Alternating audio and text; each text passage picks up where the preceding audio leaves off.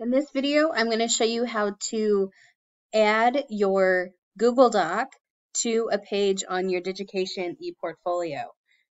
First, I am at the ePortfolio page in my D2L, and I'm going to click on my Digication ePortfolio.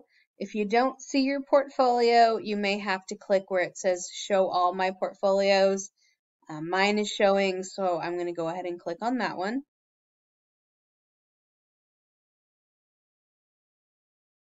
And this is my ePortfolio page.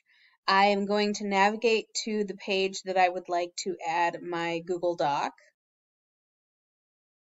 Once I am on the page that I would like to add my Google Doc to, I can click the Add Content button in where it says No Content in this section. From there, I'm going to click where it says Google Drive. I'm going to sign in to my Google Drive account.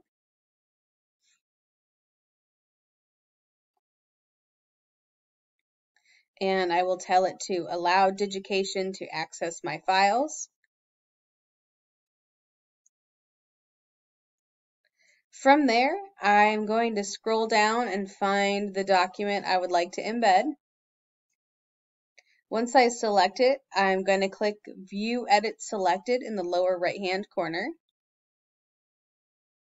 And then I will click Upload.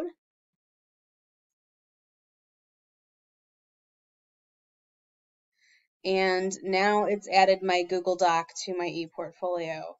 I would like to make mine a little bit bigger, so I'm going to mouse over these little white dots in the corner, and I'm going to make my Google Doc fit the page size of the page that I am embedding. So from there, all I have to do is tell it to publish changes, and now I have uploaded my Google Doc onto my Digication ePortfolio.